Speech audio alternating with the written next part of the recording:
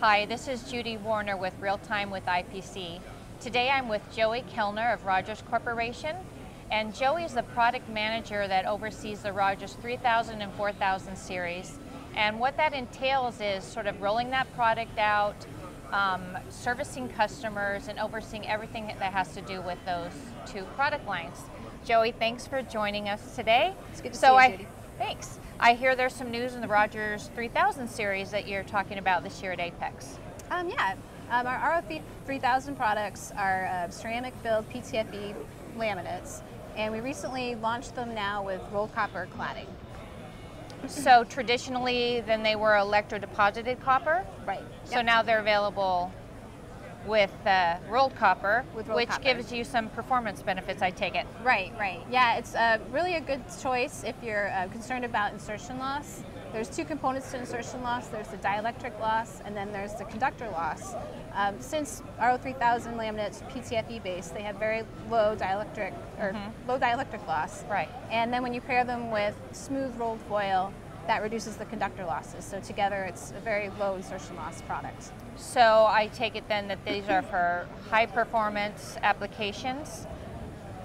Right, yes. So can you tell me a little bit about what sort of applications Rogers sees going forward for the product with the rolled copper? Sure, yeah, there's probably three main areas where we see these coming into play. One is automotive radar at 77 to 79 gigahertz.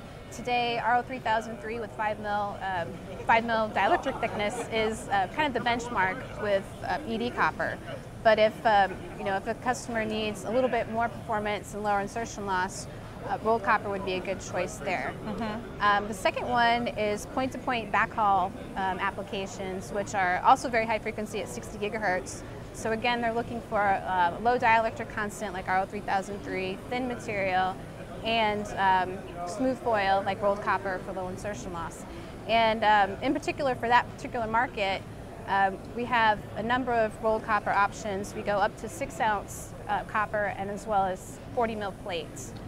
And then the last one is aerospace and defense applications. Those tend to be not as high frequency, maybe in the 10 to 16 gigahertz for radar applications, but since they have longer lines, the insertion loss is important as well.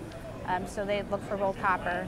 And then one more aspect there, sometimes with defense applications, they're making formed antennas, and you want to use rolled copper instead of Right, ED. like curved antennas or things that are going into radomes or... Right, exactly. Yeah.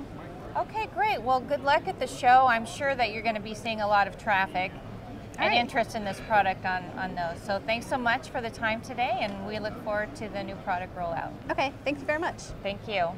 This has been Judy Warner with Real Time with IPC and Joey Kellner.